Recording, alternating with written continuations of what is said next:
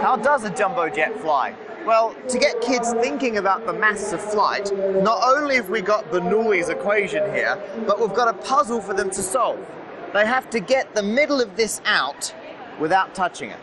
And if they don't work it out, you can show them. All you need to do is to alter the speed of the air going above it, and in theory, here we go, the middle bit should jump out.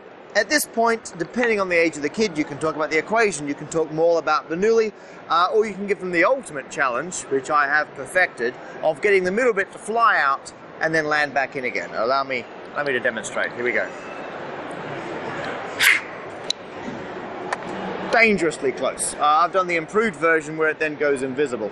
Anyway, to see how this actually applies to flight, we have of course got a small model plane, and we can demonstrate that faster air over the top will give us some lift. So I've got my wind here, and I'm going to put the plane on there, fire up the wind, and in theory, once we get the higher pressure above, there it goes, the plane should fly all the way up that stick. Here, look at that.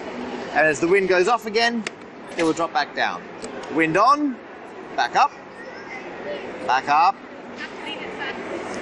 Oh, look at that! And wind off.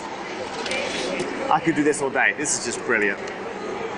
And here we have exactly the same aerofoil concept, just built as a slightly more robust demonstration model.